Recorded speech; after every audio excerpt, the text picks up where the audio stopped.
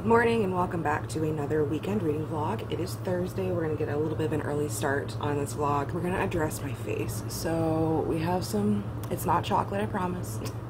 I had my wisdom teeth taken out, these top two wisdom teeth taken out on Tuesday morning, and this one was extremely rough to take out, and so I have some abrasions and scabs from them literally holding my mouth open.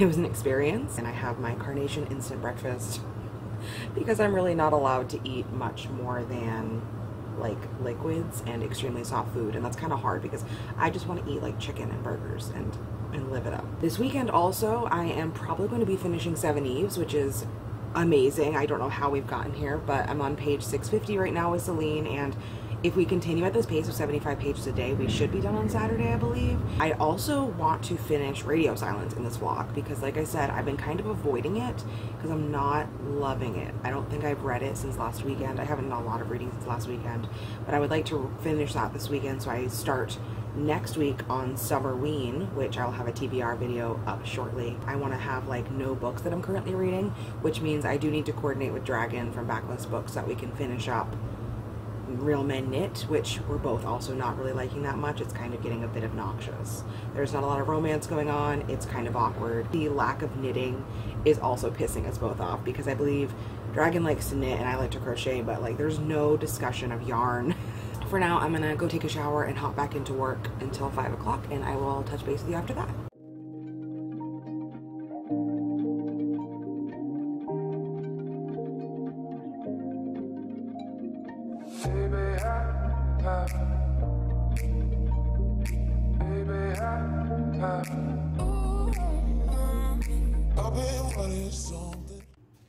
What are you doing? Are you color coding shit? I went to Savers and they looked like they had like just stocked everything because it was really packed in the like mystery and thriller section.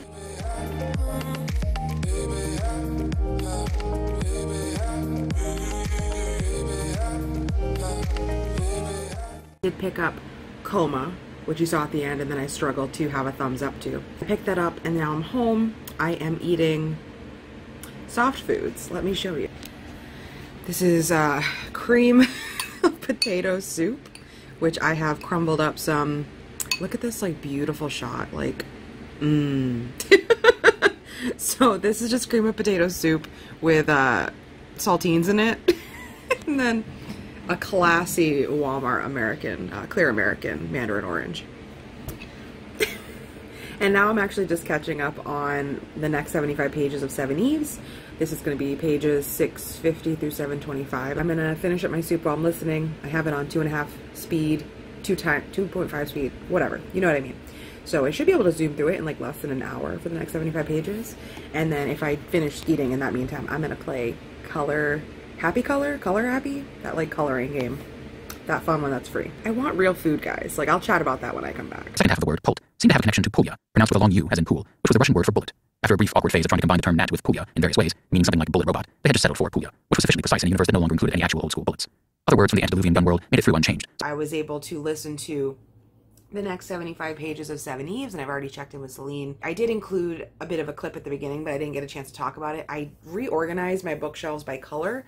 So over starting on the very top shelves, let me tilt you up. We do have my white books going into gray and a little bit of black. And then if you haven't noticed, my bookshelves are kind of like in a corner here.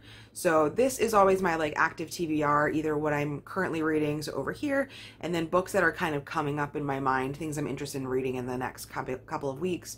Then over here is just a mess right now of single issue things. But then below, I used to have on the first two shelves where I have the white and gray books, I used to have just Michael Crichton and Jurassic Park stuff, and now it's starting the beginning. So on this part of the corner I have white and gray, and then it goes down into black books, which I actually have enough to do like a full 2 shelves here. And then I went into like blue and then greeny purpley colors, and then I don't have anything on the bottom shelves because with those, Bento tends to chew on my books, which really fucking sucks. With one more jarring zoom, over here we have yellow books going into like orangey and then red, and then right down here we have some pink books into my graphic novels. So I personally think that this looks kind of nice behind me where it's a little bit more color coordinated. I don't know where any of my books are anymore, so that's a little uncomfortable for me, but I just really am enjoying the aesthetic of it a bit more, and it makes me happy to look at it and like look at my bookshelves as a bit more of like an art piece than it is just books that I haven't read. I'm going to go film and edit my Summerween TBR video, and then I might just not check in tonight. This is kind of my end of day check-in, and I will see you guys tomorrow. Good morning. It is Friday, and so thankful it's Friday because I'm also covering for a coworker who is off today. So it's like, is busy. So I read a little bit more of Men Who Knit last night, and I really hate this book.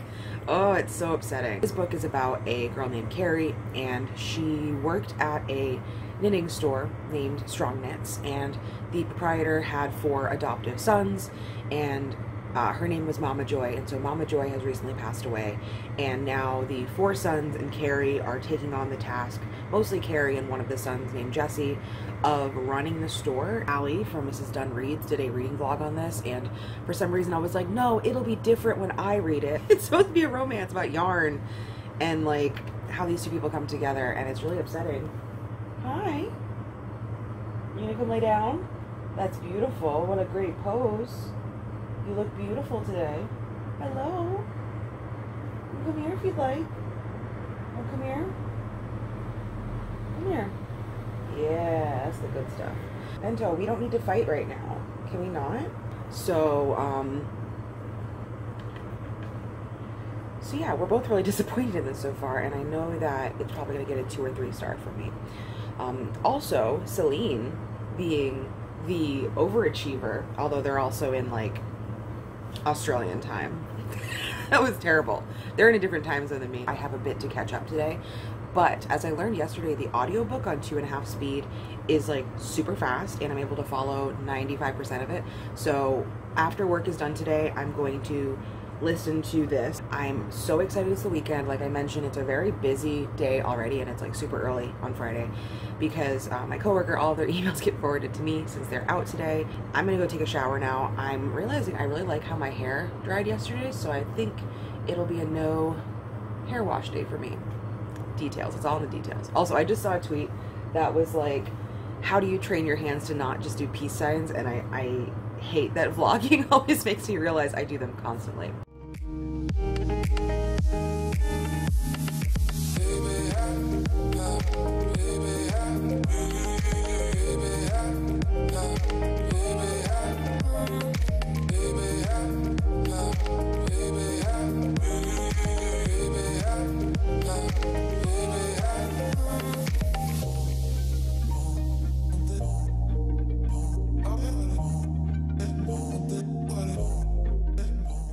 I'm gonna actually lay down for a nap. I'm so tired. I don't think I ate enough today, but as you will have maybe seen, you did see in that clip ahead, just before this one, I was finishing off work a little bit late because there were some, of course, last minute Friday emergencies at work, and I had to follow up on some things, and then I actually ate.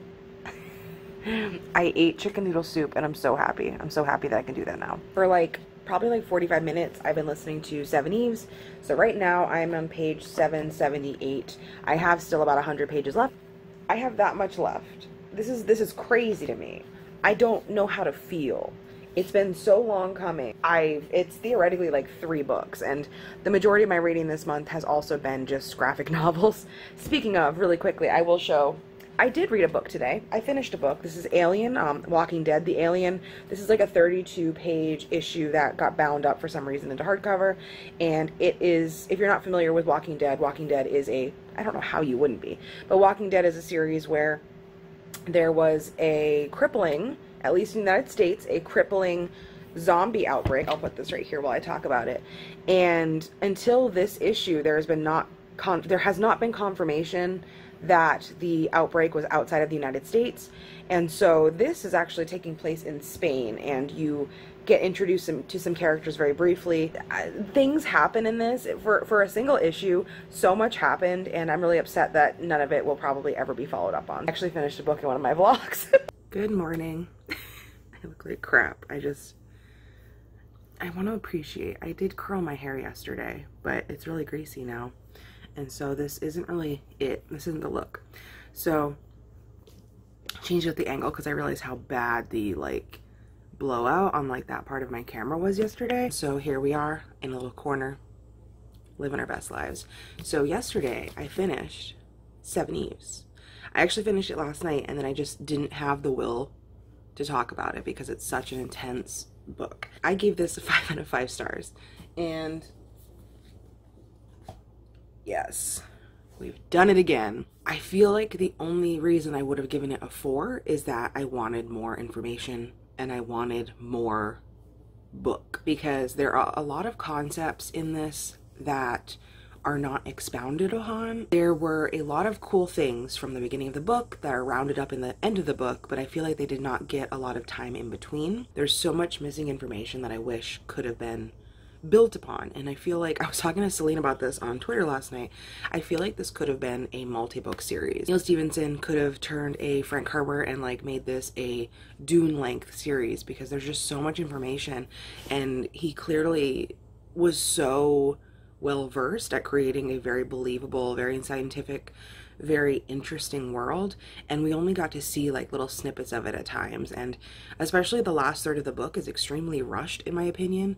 I feel like that jump at about like 550 pages to 5,000 years in the future was really jarring, and you never quite recover from it because there's a lot of information you want to know about what happened for the past 5,000 years. We actually really liked the discussion here about like genetics and how to manipulate them, what it means to create like your own lineage, and how these people are able to decide what the future in 5,000 years will look like, more or less, because they are making decisions with their genome and how their children are brought up and how their children are made. Dropped off Jose at work a few minutes ago. I went to the library, and I need to go to another library now. I needed to pick up a book here. I picked up Adventure Zone. I think this is like volume number 3. They have things like in the vestibule, so you can pick it up if it's already out there. You don't need to like ask them to come out. I actually picked this up for Jose. Oh, there's a dog behind me.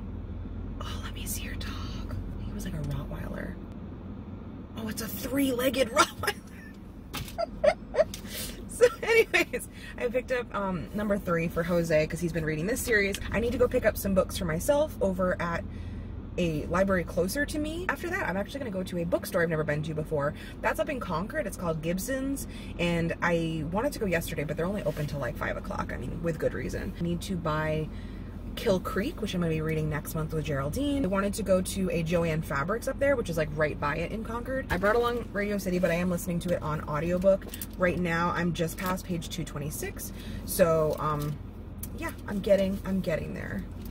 It's not that much. Also, seeing people like drive up for their curbside. We'll get my books, and then we'll go to the bookstore. We'll get some more books. I have a gift card that I want to use. Maybe I'll do like a little book haul, even though, let's be real, we've seen my bookshelves. I need no more books. Well, that was a bust. Apparently the library near me is not open on Saturdays for library pickups.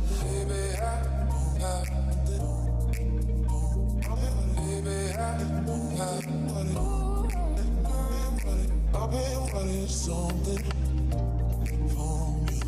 You've been giving nothing.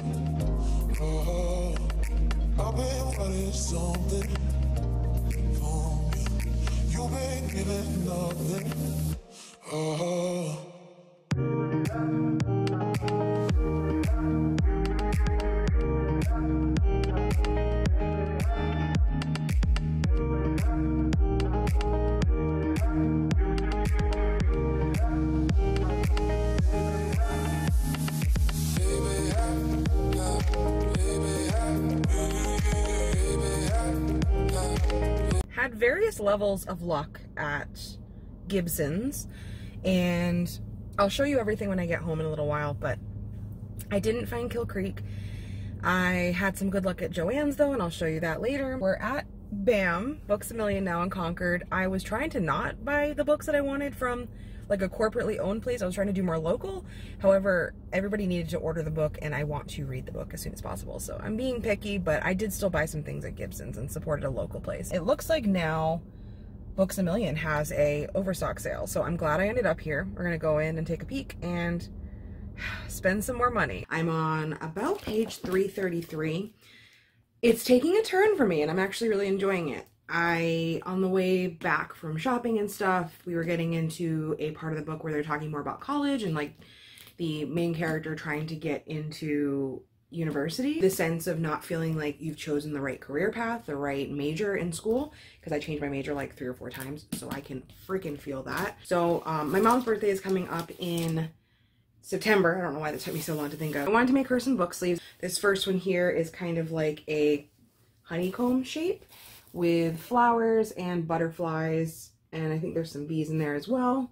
I think that's really pretty. She really likes teal, she said, so I thought that would be gorgeous. And this other one I found in like a local section. This is Purple Lilacs, and it actually says Purple Lilacs on it. Growing up in New Hampshire, lilacs are really everywhere, and my grandmother actually has a really beautiful, it's almost basically a tree of purple lilacs, and so it's even just the smell is very nostalgic. And then I'll show you the books that I got at Gibson's, which was the indie bookstore. I overall, again, was not able to find Kill Creek, which is the book I really needed to get, so I might end up ordering that from another store closer to me. It's just kind of annoying because the parking situation is kind of crap there. So the 2 books, I got them full price because obviously it's just an indie bookstore. The first one here is The Farm by Joanne Ramos. It sounds really creepy. Nestled in New York's Hudson Valley is a luxury retreat boasting every amenity, organic meals, personal fitness trainers, daily massages, and all of it for free. In fact, you're paid big money to stay here. The catch: for 9 months, you cannot leave the grounds, your movements are monitored, and you're cut off from your former life while you dedicate yourself to producing the perfect baby. To the task of producing the perfect baby for someone else. And I haven't seen this cover before. This is the cover I've seen before now, and I didn't realize it was out in paperback. I actually really like this cover. It's a lot more Stepford Wives, and I thought it was just really cool. So this is Ararat by Christopher Golden. When an earthquake reveals a secret cave hidden inside Mount Ararat, Turkey, a daring new engaged couple are determined to be the first ones inside, and what they discover will change everything. The cave is actually a buried ancient ship that many quickly come to believe is Noah's Ark. And there's a little bit more to the synopsis, but I don't want to read that because that already seems really cool, and I love this cover here. We're getting toward winter. This will be a nice winter horror mystery thing because theoretically it should be really creepy. And then I went to Books A Million, so in the end I ended up supporting a corporate entity anyways. So a book that I have talked about previously, and I also almost bought it at Gibson's, is The Need. This is by Helen Phillips. I got this for $7. I talked about it before. It's about a woman who, there's like a home intrusion when she's watching either her child or a friend's child, like she might be babysitting, and someone enters the house and they know a lot about her, and it's kind of creepy. I bought another bargain book, which is by an author that, oh, well, you'll see. This is Robocalypse. This is by Daniel H. Wilson. I bought this for $4, and I was super excited because I wanted to read this for a while, especially after I read The Andromeda Evolution. That was a book that they had written to kind of to reimagine and revive Andromeda's Dream by Michael Crichton, and it was written really well, and so I'm excited to read this. It is a tale of humanity's desperate stand against a robot uprising. Not far into our future, the dazzling technology that runs our world turns against us. Controlled by a childlike yet massively powerful artificial intelligence known as Arcos, the global network of machines which our world has grown dependent suddenly becomes an implacable, deadly foe. At 0 hour, the moment the robots attack,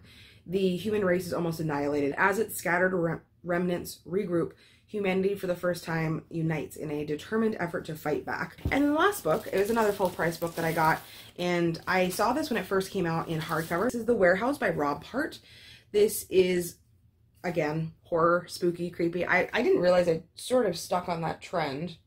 Whatever, we love it. We love that for me. Paxton never expected to find himself inside these walls working for the tech company that swallowed so much of the American economy. But considering what's left of the outside world, well, suddenly what Cloud's offering doesn't seem so bad. Zinnia never thought she'd be here either. For a corporate spy, going undercover at Cloud, where each employee's every move is tracked, is the ultimate risk. But it also promises the ultimate reward. And she has to sacrifice Paxton to claim her prize. That's a small price to pay, right? equal parts page turning and terrifying. It's about what happens when Big Brother meets big business and who will pay the ultimate price.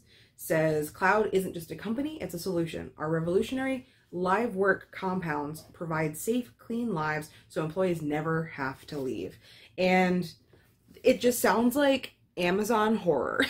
I'm so into that. Hardcover looked like this, and I thought that was also really cool, but I just never saw it anywhere for under like $35, which is kind of uncommon around here. Usually the hardcovers don't really range over like 26 or 25. I really did not need all of these, but we have them now and still need to buy Kill Creek. So I'm gonna eat now and theoretically check in with you guys later. If I don't, I will see you tomorrow. I lied. I did not film anything today. So this is gonna be the end clip for the vlog.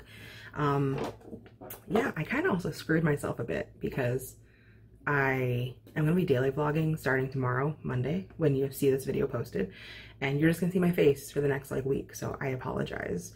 But next weekend I will not be doing a weekend vlog because you'll already be getting daily vlogs from Summerween, so keep an eye out for that. In the meantime, drop in maybe like the dancing girl with like the red dress if you got this far in the video. Otherwise, I will see you next time. Bye guys.